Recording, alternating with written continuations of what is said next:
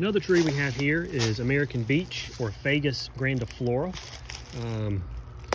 This is a very distinctive tree in the landscape. It's a small to medium understory tree. It doesn't get too terribly tall. It doesn't reach the forest canopy as other large hardwoods do. But you can see the very distinctive leaves it has here. Almost parallel venation on the leaf, sub-parallel almost. You can see it along the midrib there. Almost entire margins, kind of gently serrated along the edge there.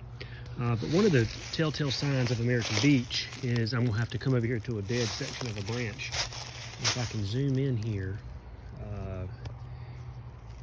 in early spring, it has, I can't get my phone to zoom, but it has very pointy leaf buds. Can't get my phone to zoom, but you can kind of get the idea. And this tree will hold on to its leaves in the landscape. This is a tree you'll see that is brown and holding on to its leaves way into the wintertime, into late winter, early spring. It's still holding on sometimes to the kind of pale brown leaves here. Very pretty though, smooth bark, kind of grayish, different tones of gray. Very desirable. American Beech.